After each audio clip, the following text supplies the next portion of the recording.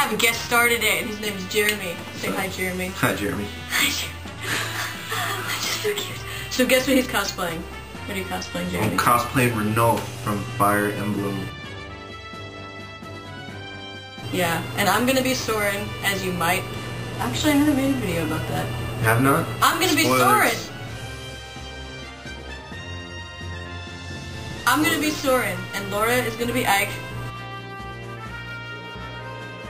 So we're gonna show you exactly what we're doing, because we're starting with Ranulf. Originally I was gonna do Soren today, but then Jeremy came over. And ruined it all. Plans changed.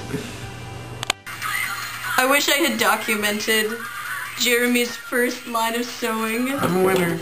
It was so cute. It was his very first. I'll show you the results though. If you don't mind, Jeremy. No, it's okay. Go for it. I want the world to know. I hope you can see this. It's kind of a straight line. Look. How do you feel, Jeremy? Shiny.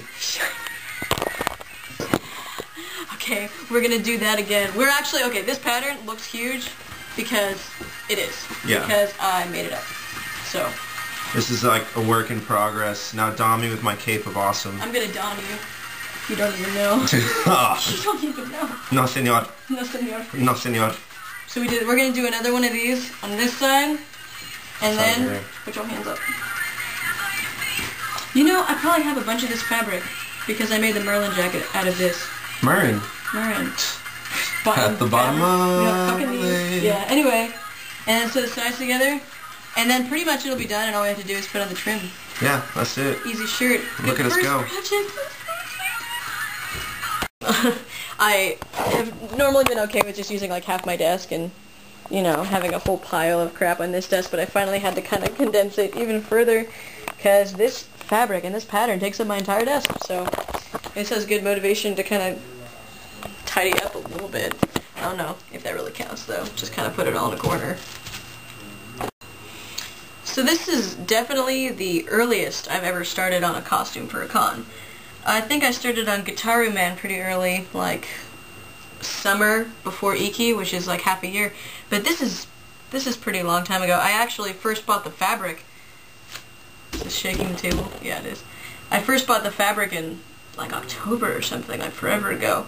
But I'm gonna count this as actually starting January 30th for AnimeExpo, which, as most of you know, is not until July 4th weekend.